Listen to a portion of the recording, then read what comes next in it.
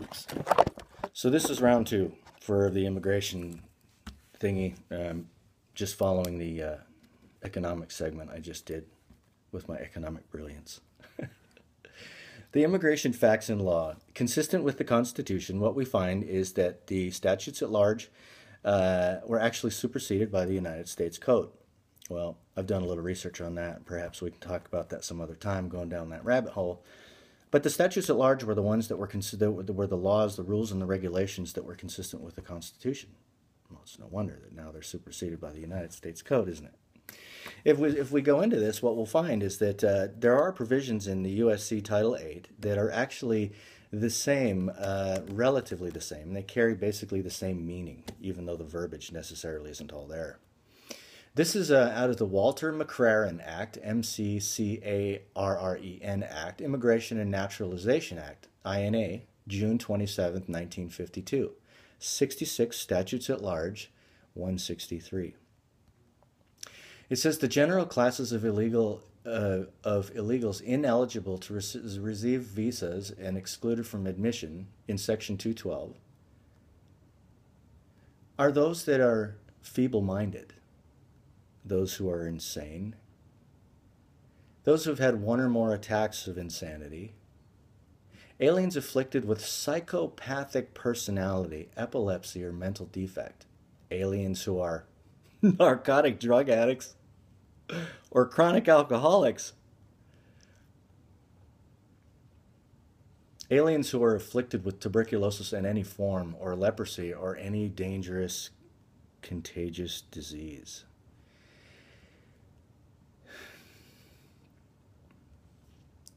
Aliens who are paupers, professional beggars, or vagrants.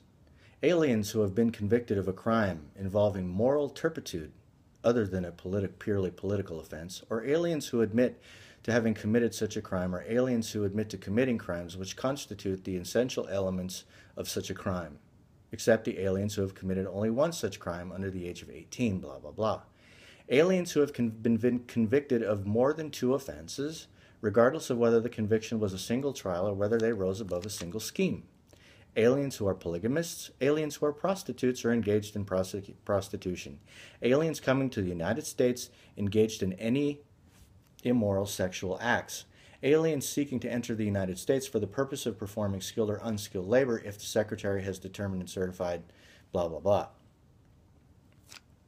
Aliens in the opinion of the consular officer at the time of the application for a visa, blah, blah, blah, whatever. Basically, so this section goes through the entire thing about how the people are not allowed to be legal or legally allowed in this country.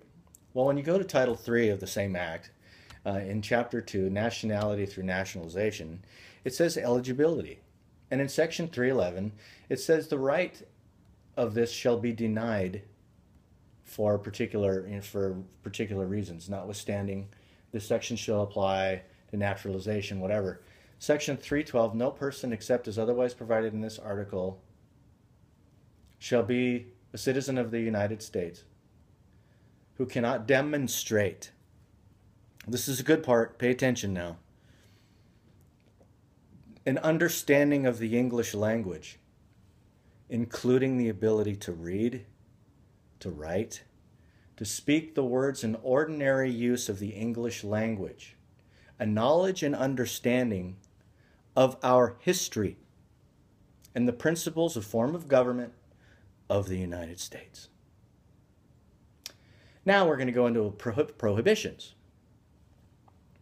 Loss of nationality, Chapter 3, Section 349. From hereafter effect this date, any person who is a national of the United States, whether by birth or naturalization, should lose his nationality by obtaining a naturalization in a foreign state upon his own application, taking an oath or making an affirmation or other formal declaration of allegiance to a foreign state or political subdivision, entering or serving in the armed forces of a foreign state, unless authorized by whatever, accepting, serving, or performing the duties of any office, post, or employment under the government of a foreign state or a foreign political subdivision, Council on Foreign Relations Trilateral Commission, Making formal renunciation of the nationality before a diplomatic or consular office of the United States. Making the United States a formal written renunciation of nationality in such form that may be prescribed. Deserting the military, air, or naval forces of the United States in a time of war. Coming any act of treason against or attempting to overthrow or bear arms against the United States. There's a reason why there was, I think it was 7 years originally. This one says 5 years. There was a reason for 5 years before, upon application, that they could be a citizen. And the reason for that is because they had to learn to assimilate. They had to learn to become Americans. They had to learn American history. They had to learn civics. They had to understand our form of government. They had to abandon any foreign allegiance to any foreign government. They had to read, write, speak, and understand English. They had to assimilate to become Americans. You are not an American in this country if you do not do the following in accordance with our laws. It's even inconsistent and lacks common sense. This country is on crack, man. I just don't understand it. We have a tyrant that's completely abandoning the law. We've got our own state congressman that says we're going to go ahead and write a law that's going to shackle him because the Constitution didn't seem to do it. And the people are like, "Yay, congressman." Really? Idaho, come on. I love you guys. We're a smarter bunch than that. And the ones that aren't, we're going to go ahead and educate. And hopefully videos like this will help. I would incur all of the chastisement necessary to be able to change one person's perspective. This is dangerous on all levels. This is dangerous economically, it's dangerous politically, it's dangerous societally, it's dangerous to our families, it's dangerous to law enforcement. It puts us all in a position, we're already in a hypersensitive mode with the militarization of police and they viewing us the enemy anyway.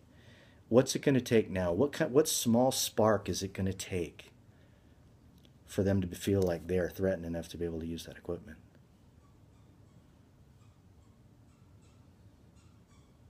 What's it going to take? And what's it going to take for you to be able to take all of those BSU flags you have on your car on Thursday night and acting like you're a Bronco Nation? You know, you can enjoy football. I have no problem with that. I'm not going to be a tyrant. You can do whatever you want. But don't you think if you're going to be celebrating freedom and independence in this country and enjoy the ability and the rights and privileges and immunities of the rest of us, that you should at least understand what's going on in this country? If you're going to a BSU game to relieve tension from the stress of the day or the fact that we're politically screwed, that's fine. But if you're so engrossed in these stats of all these football players and all this garbage on who's it going to win, Alabama, and you don't even know what form of government you have, you don't even deserve to call yourself an American. And you know what? If you don't like what I said, and I agitated you just a little bit, now you know how I feel when the government knocks on our freaking door every second of every day telling us how it's going to be. Because that's actually going to happen to you when you wake up and see it. So this message really is to everybody, law enforcement, our own state government officials. Let's start paying attention and realize that we're all in this together. And we're not each other's enemy. Or are we? Just a few thoughts I had, you guys. I love you. Bye.